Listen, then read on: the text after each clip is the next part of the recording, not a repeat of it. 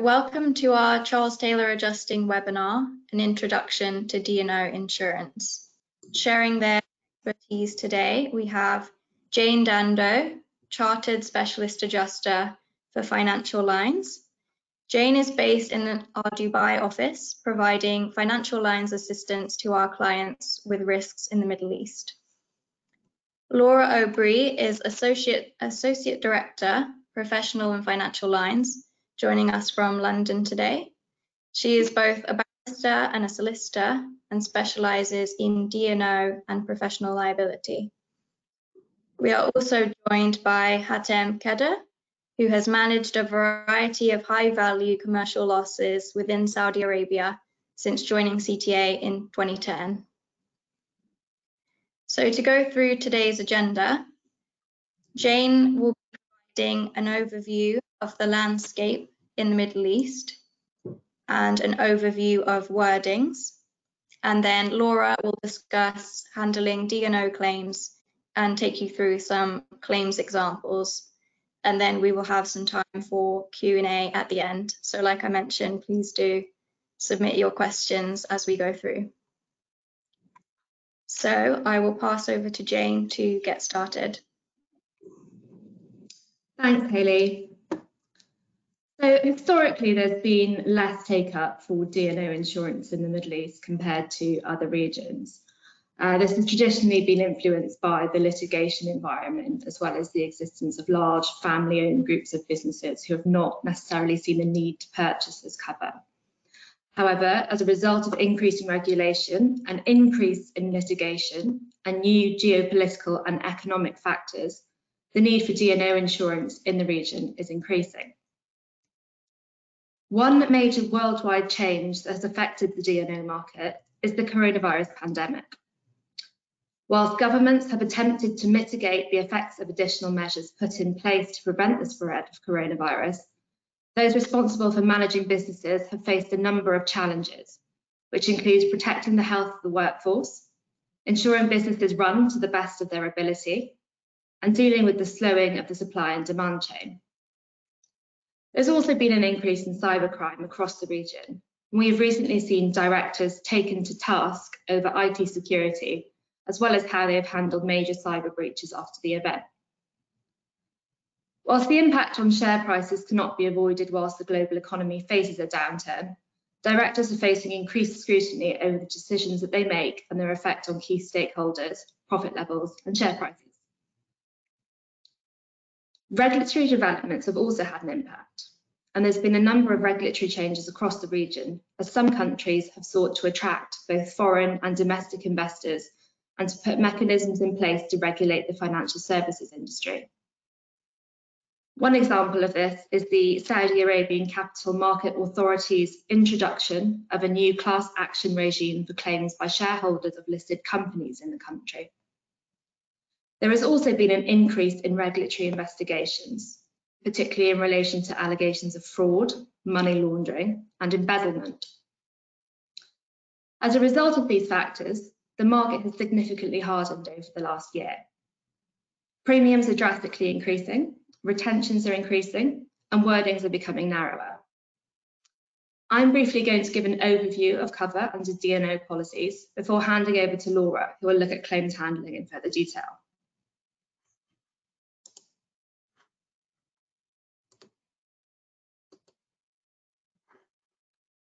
So who is the insured in a D&O claim?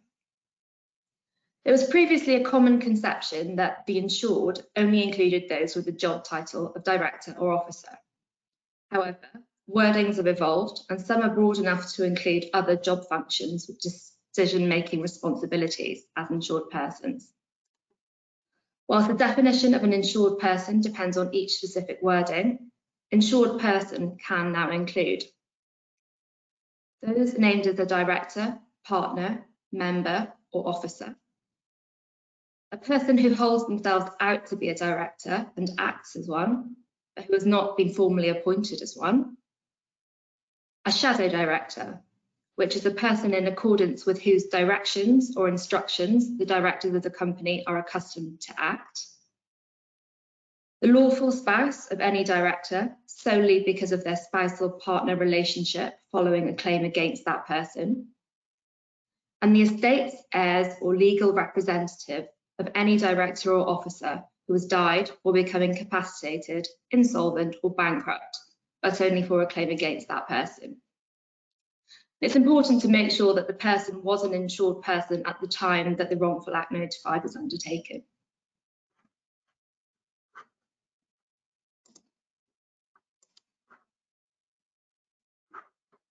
So what type of liability can be involved?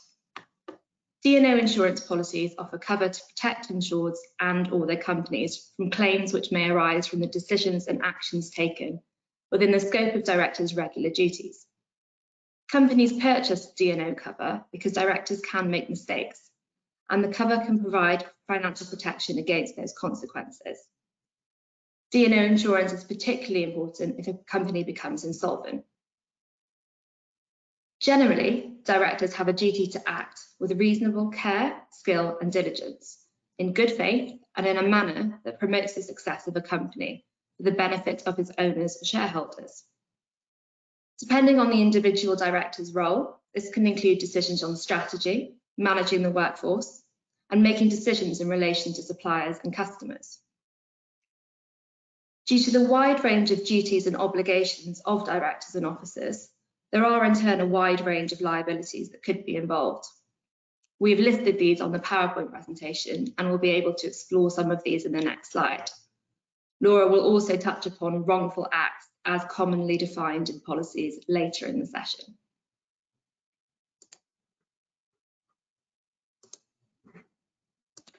So who is the claimant? The first on our list is regulatory bodies. There are a range of claims that could be brought against insured persons by regulatory bodies, which will vary across jurisdictions.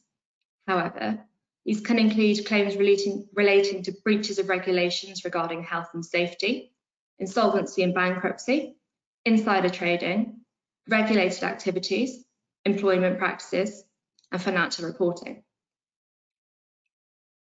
Next, we have investors and shareholders. There has been an increase in shareholder and investor claims brought against directors and officers since the 2008 financial crisis. Claims by investors and shareholders generally arise because investors and shareholders blame directors personally for losses in share value as a result of actions or decisions taken by directors. As well as claims for mismanagement, claims by shareholders and investors can include claims relating to disclosure, for example, failure to disclose material information or issuing statements that mislead shareholders, and breach of fiduciary duties owed to investors or shareholders. Whilst directors and officers generally have a duty to act in a way that promotes the success of a company for the benefit of its shareholders, when it becomes likely that insolvency is inevitable, directors and officers generally have a duty to act in the interest of their creditors and liquidators. Claims by liquidators and creditors can include claims of breach of fiduciary duties, for example, continuing to trade despite knowing there is no reasonable prospect of a company avoiding insolvency, and claims relating to jurisdiction-specific bankruptcy laws. However, we would flag that breaches of bankruptcy laws in the UAE are criminal in nature, and any criminal fines would likely not be recoverable, with cover for defence costs subject to individual policy wordings. Laura will discuss the relevant exclusions later on. The last potential claimant we've listed are employees. We anticipate a rise in employment liability claims as a result of coronavirus and the subsequent change in working practices and locations during the pandemic. These claims are likely to include claims under jurisdiction-specific health and safety regulations, claims for wrongful allegations relating to a failure to prevent staff from being exposed to coronavirus, or a failure to provide adequate protective equipment.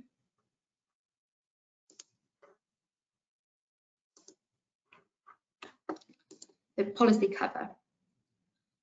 Policies generally cover the personal liability of company directors, but also the reimbursement of the insured company in case it has paid the claim of a third party on behalf of insured persons. Cover is usually for current, future and past directors and officers of a company and its subsidiaries. D&O insurance grants cover on a claims-made basis. This means that claims are only covered if they are made whilst the policy is in effect or within an agreed extended reporting period. General conditions usually contain provisions regarding misrepresentation and non-disclosure, the governing law and jurisdiction, and an other insurance clause. Remedies for misrepresentation and non-disclosure, so painting an untrue picture of the risk or failing to disclose information which may affect underwriters' assessment of the risk, would be governed by the relevant policy law and jurisdiction. And a review of information given prior to policy inception and in the proposal form is particularly important where misrepresentation or non-disclosure may be suspected. As there are so many different types of claims that can engage a D&O policy, the other insurance clause seeks to restrict cover to elements of the claim that can only be covered under the D&O policy. Common overlaps we see with professional indemnity policies, cyber and employers' liability policies. Where overlapping policies both have an other insurance clause, consideration of allocation across both policies is required. D&O policies are composite policies, which means that each director or officer has separate and distinct cover under the policy. Directors and officers insurance is split into 3 types of cover, generally referred to as Side A, Side B and Side C.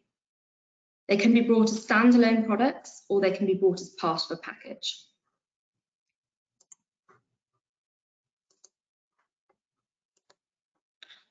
So Side A cover, first of all. This is a typical Side A insuring clause. Insurers shall indemnify the insured for losses deriving from any claim that results in their civil liability for a wrongful act committed or allegedly committed in the exercise of their duties as directors of the policyholder, which is made for the first time against them during the period of validity of the policy, unless the insured has been indemnified by the company for that loss. Side A cover protects assets of individual directors and officers for claims where the company is not legally or financially able to fund the indemnification. For example, legally, certain jurisdictions may prohibit indemnification, or the articles of association within a company may also prohibit indemnification. A company may also be insolvent and not have the funds to reimburse the director. Under Side A, the insured is the individual named director or officer, and there is usually no retention payable.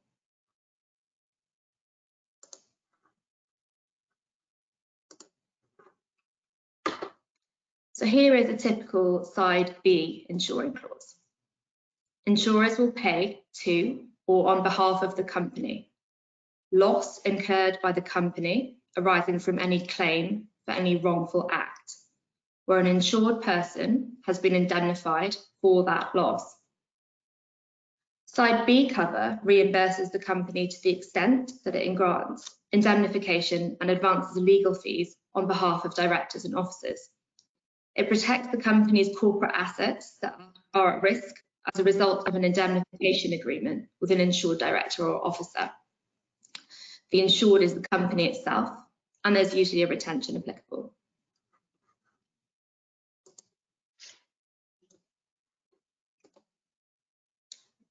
Side C. This is a typical Side C securities claim insuring clause. So insurers will pay to or on behalf of the company loss incurred by the company arising from any securities claim presented for the first time during the policy period in respect of any wrongful act. Securities claims are those related to shareholder value purchased by publicly listed companies. Securities claims were not historically defined in D&O policies, but with an increase in allocation disputes when a company was named as a defendant alongside a director or officer, Side C cover was developed as a product to fill the gap. Side C provides cover for the company itself when it is named as a defendant in a securities claim, and a retention usually applies. Cover under side C is also sometimes subject to a separate limit. It's optional cover and it's not always purchased as part of a D&O policy. I'm now going to pass over to Laura to discuss claims handling. Thank you, Jane. I'll be talking to you now about the handling of D&O claims and the common issues that we come across. But as you'll see, there is no such thing as a typical D&O claim, and that's what makes our work so interesting.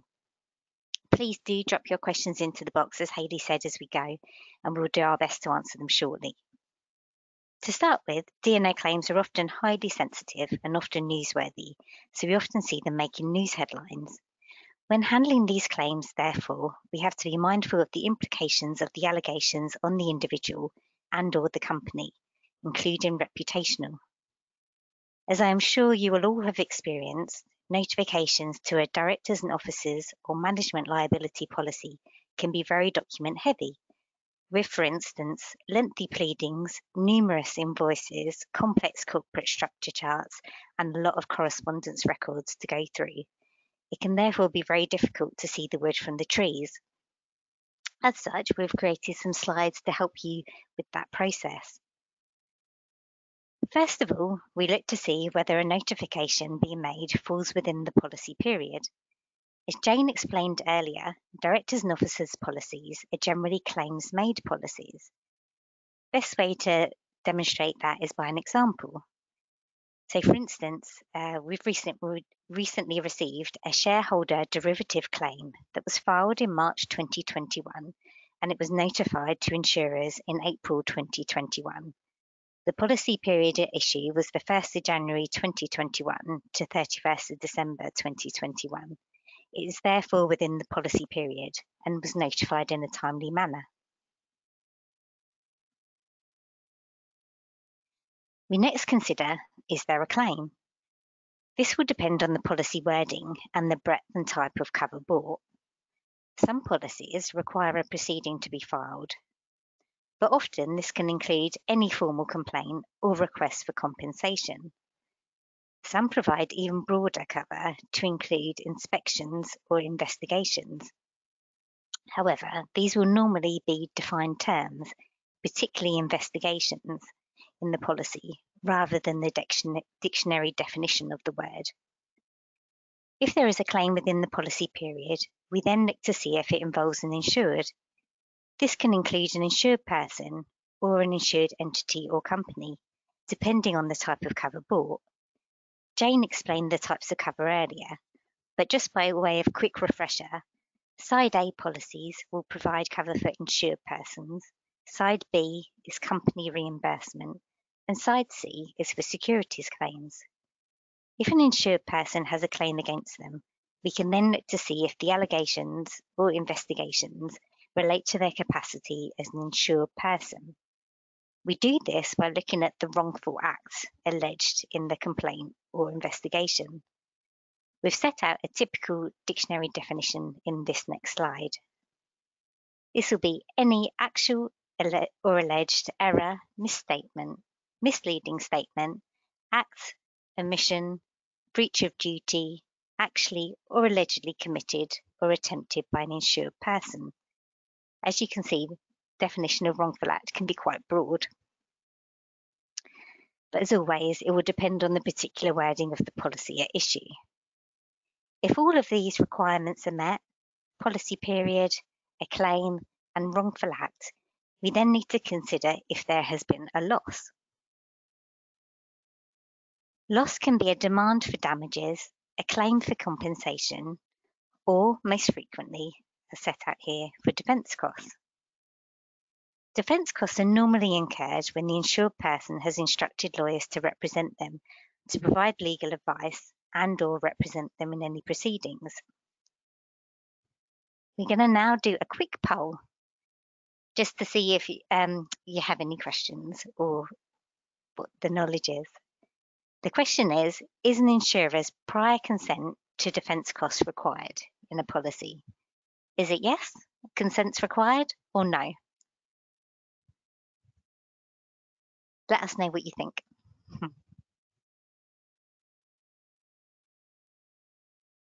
Looks like the yeses are winning.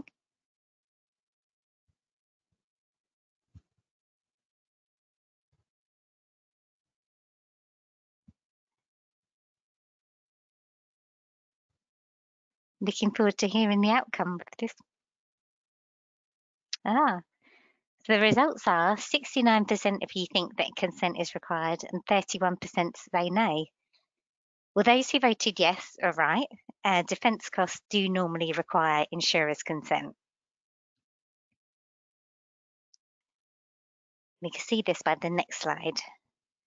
Loss is normally a defined policy term, and it is often seen in conjunction with the words reasonable and necessary. This means that the instruction of lawyers, their rates and costs incurred should be proportionate to the seriousness, complexity, and quantum of the notified claim. Insurers tend to have more experience of the types of claims and what would be reasonable and necessary, and can provide advice and assistance to the insurer. Insurers' prior written consent is normally a policy term, and it's normally required before lawyers are instructed and defence costs incurred. However, insurers are required not to unreasonably withhold or delay this consent. And now we're going to have another poll. Can insurers get their defence costs back? That a yes or a no?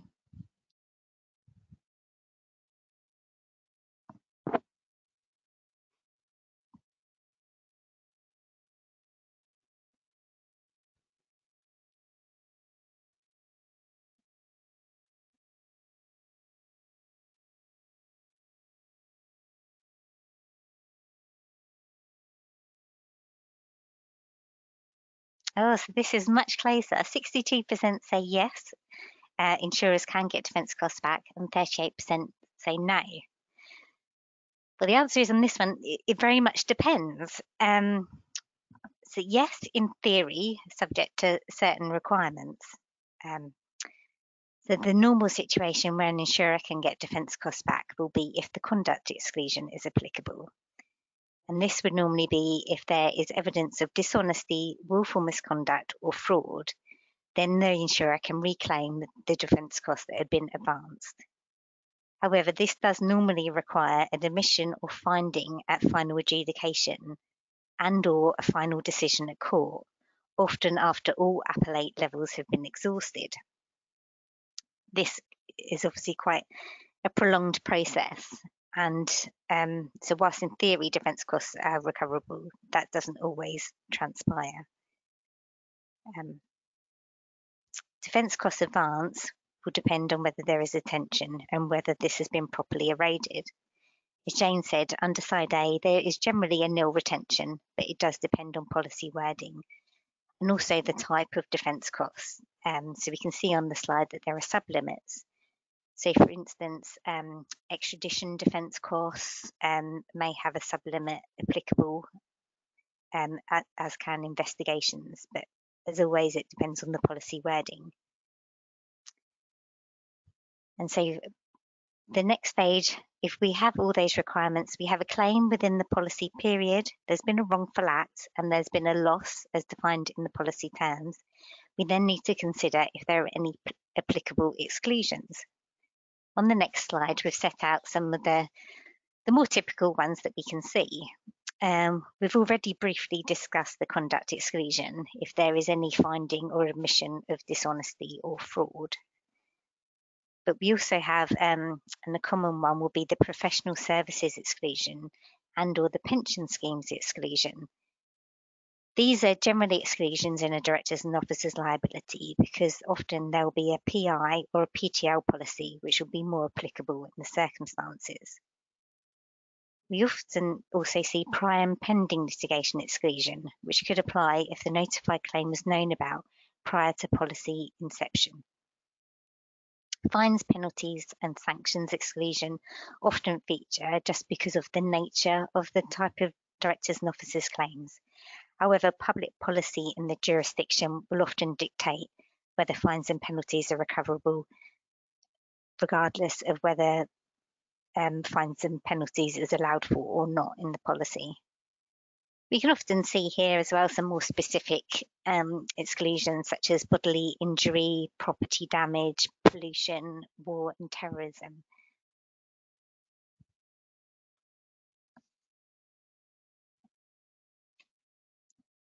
And here we have an example of an exclusion. So where there is intentional wrongdoing by an insured person, which will be similar to the conduct exclusion. And then we have claims already made against the insured or deriving from circumstances which the insured was already aware of or should have been aware of prior to policy inception. This becomes apparent when notification has become apparent, is made and coverage investigations are underway. If correspondence indicates that a complaint was made formally in writing before a claim was actually filed, that would suggest that there was knowledge beforehand.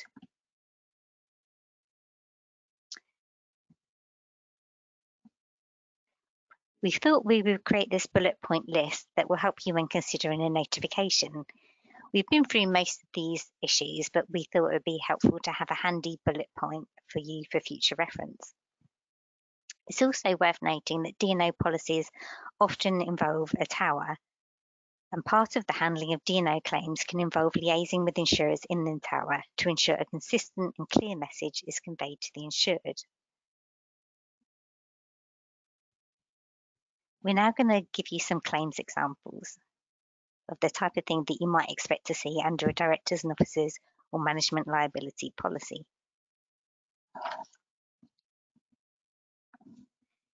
Directors and officers claims can be brought by any stakeholder, such as shareholders, suppliers, competitors and regulators, amongst others.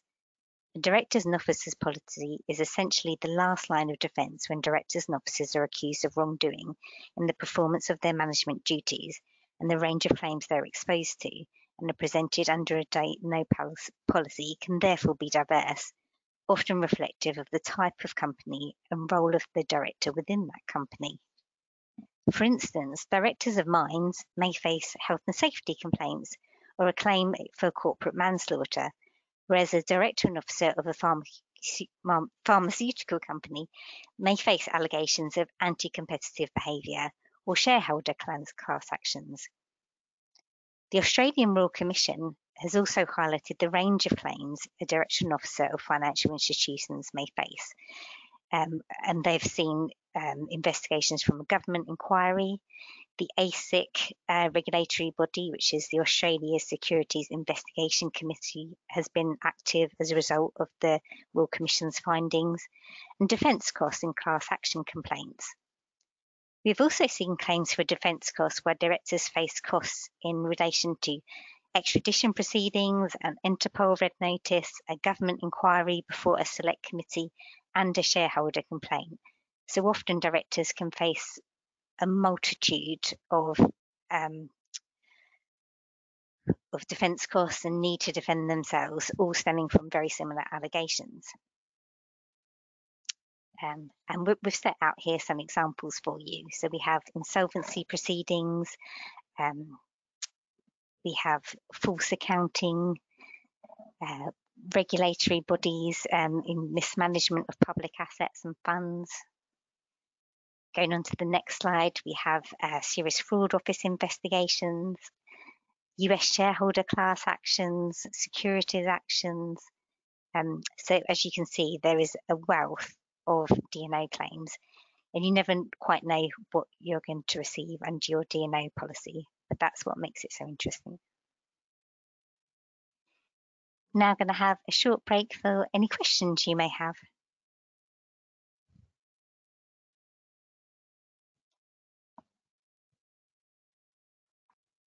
I can see that a few questions have come in. So the first one, when should a claim be notified? I'll take that one. So a claim should be notified as soon as practicable, really. So as soon as there is notice that a complaint has been received or an investigation will be pursued. And notification should be made before instructing lawyers. think if you need to instruct lawyers, it's generally an indication that insurers need to be involved. Okay, thanks. If there are 6 people who have instructed the same law firm and half are insured persons and the other half are not, how would you approach this? That's a very interesting one. So if you have cover for some and not others, the best way, and they all have the same lawyer, best way would be have a discussion with those lawyers to identify the allegations raised against each individual, and for them to define the work they're doing for each and provide budgets for each of the notifications so we can identify the total costs incurred and arrange just to reimburse those that are covered. It can raise issues where there is a dispute between directors or the individuals raised, and also some of the individuals that are covered may face more serious allegations or less serious than some of the others. So that will all depend as well. But the most important thing is a good relationship with all the individuals notified and their lawyers to determine the costs incurred. Great, thank you. What happens if there are a number of directors seeking cover under a policy with a relatively small limit? It's another interesting question. As I mentioned earlier, D&O policies are composite policies, so each director separately has cover. It depends on the wording really, but generally it's a case of first come, first served. So legal fees are usually paid in the order in which they're received. Once the limit has gone, there's no cover left. Okay. What is the role of the loss adjuster in the D&O claim? Oh, that's a good question. Well, a loss adjuster can help with their review of their notification material, which, as I mentioned, can be quite voluminous. Our assistants can help, or any loss adjuster's assistants can help by identify what further information is needed to be able to complete those coverage investigations and move things on in a quick way, so the insured can reach a grounding on the coverage position available. Loss adjusters can also monitor developments in proceedings, advise on next steps. They can also identify any discrete areas that will benefit from a legal opinion. I guess as well can assist with any translation issues, because if the loss adjusters have a wide range of offices with multiple language skills, that can assist in coordinating as well. And a quite helpful role of a loss adjuster can be, if coverage is confirmed, they can monitor and reconcile defence costs. I had an interesting one about a year ago where we had about 21 individual D&Os, all counted as insured persons, all had separate lawyers which were incurring costs and providing invoices for reimbursement. And that was obviously quite an onerous job for the insurer to have to go through and monitor. So again, that's something that a loss adjuster could assist with. Okay, the next one. What about VAT? Is this recoverable?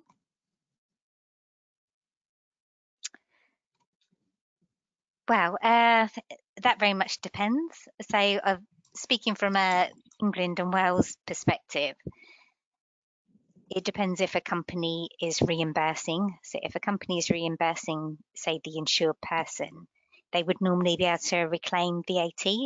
So in which case an insurer would reimburse, say, defence costs excluding VAT. But if it was normally in their side A situation where they weren't receiving assistance from the company in VAT for that reason, or for insolvency or a number of other reasons, can't reclaim VAT, then VAT would be recoverable. Okay, Again, it depends. When can a claim be brought under a policy?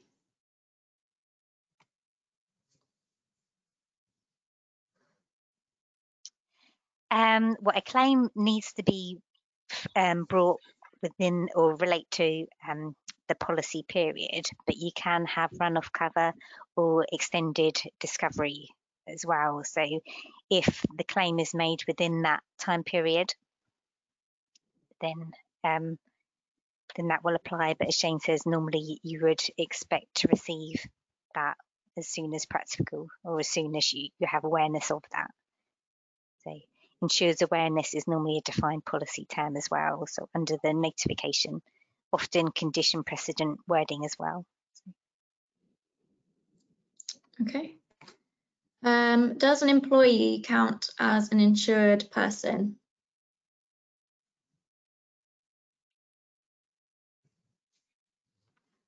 So, as usual, it depends on the policy wording. As discussed earlier, some policies are broad enough to include those undertaking the roles of a director who have not been appointed as such, but it would depend on the definition of an insured person in the policy and the roles being undertaken by that specific person that the allegations have been made against.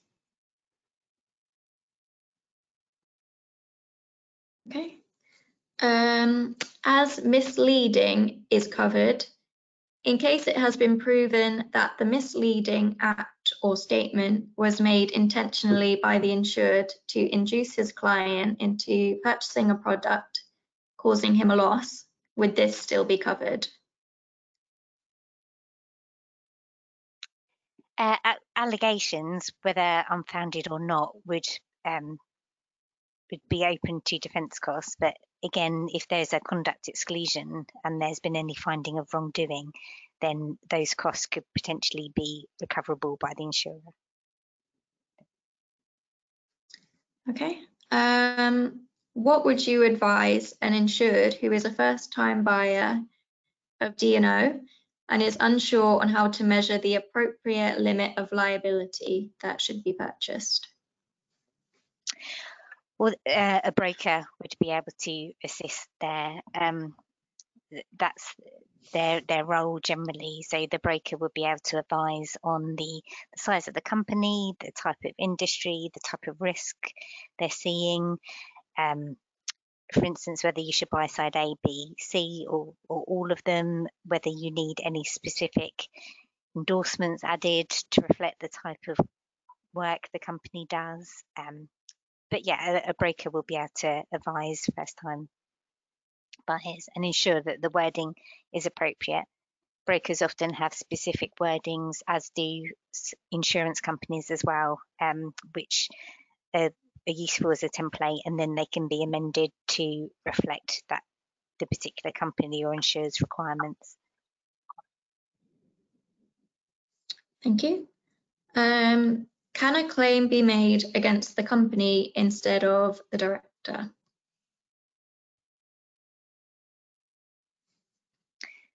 Certainly could, or both.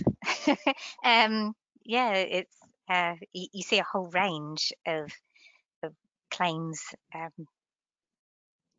involving under a D&O policy. It can be the insured, the company, both.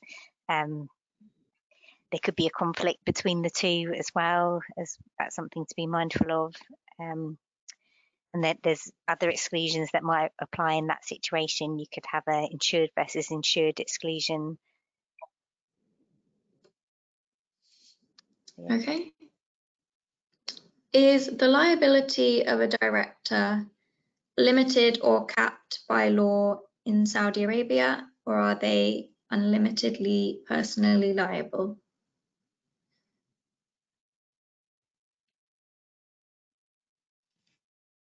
I personally don't know for Saudi Arabia. Do you know, Jane? I will follow up. I can see who's sent that question. I will follow up with an email to you afterwards. Okay. Is it possible to pay D&O claims without taking legal actions? But do you mean if there isn't a legal action, but they're incurring defence costs? I think we might need to contact you to find out a bit more what you mean. But generally, for defence costs to be recoverable, there would have to be a claim as defined in the policy. Okay, another one here. Is it required that the event giving rise to a claim must be within policy period or agreed retroactive period?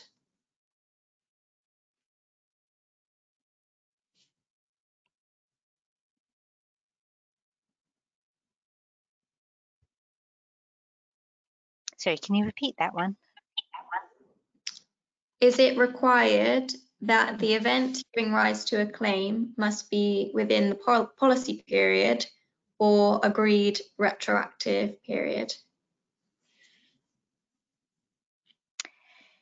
Yes, so the claim must be notified within the policy period, yeah.